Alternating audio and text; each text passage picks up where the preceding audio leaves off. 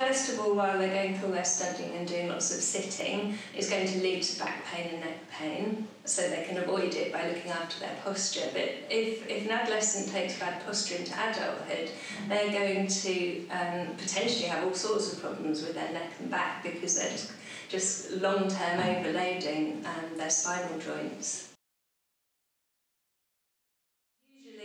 Parents will pick up on the fact that they're just really hunched and round-shouldered, and they're forever telling them to pull their shoulders back, stand up straight, sit up straight, and they will generally start to just rub their neck, rub their back, and they're just complaining that they're a bit uncomfortable. It's the first signs.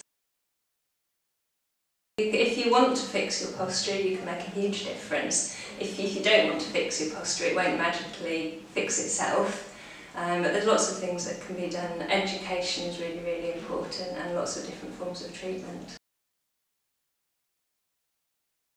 I think for adolescents it's really important to be studying at a desk. A lot of them like to just sit on their bed and they'll curl up like a hamster, which is not good because the longer they're studying, and if they're studying for exams, they're sitting for longer.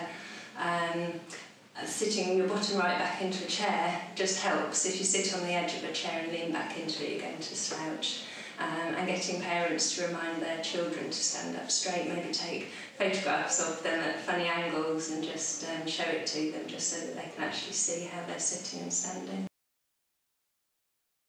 I would suggest, recommend physiotherapy as the first port of call. Have a proper assessment. There are conditions like a scoliosis, which is a sideways curve of the spine, which is a little bit more serious to treat and might need a consultant to see them. But for most things, we've got strengthening posture programs in the rehab gym, Pilates, really, really good for posture.